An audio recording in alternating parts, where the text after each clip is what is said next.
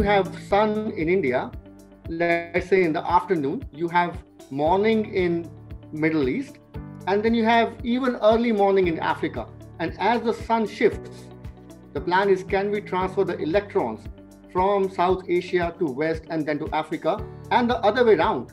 Because when it is afternoon in Africa, we have late evening in India.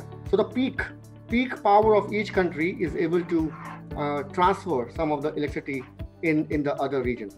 The point that I would like to make is that we collectively, but also at national level, identify the off-grid sector as one of urgent socio-economic developments, but also one that with analogies in other parts of the world would bring a lot of social and a lot of economical development benefits to any of those countries.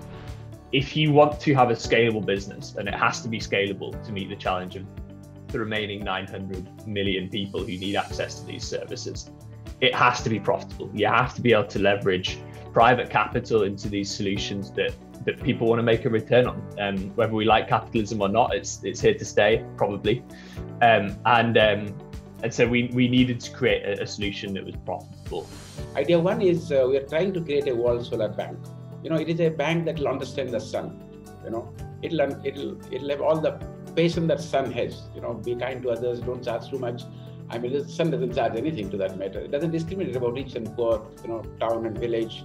So, but this bank, when you say it'll understand the sun, which means it'll have three things together: skill, speed, and scale.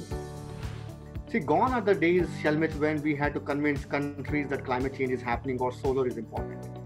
Now, that convincing is gone, right? Yeah. So what the Honorable Director General is trying to do by creating the World Solar Bank is aggregating millions of dollars on the ground, aggregating gigawatts, so he can pitch it as a demand aggregation to the investors. But I'll tell you, we are not worried about the financing part, because the sovereign wealth funds, the private equity funds, financing is there in the market. What is not there is bankable projects on the ground. An energy catalyst acts as a springboard for innovators to, as Luke mentioned, de-risk the early stage of their innovation and give them the opportunity to accelerate and demonstrate their solutions for the ending of energy poverty.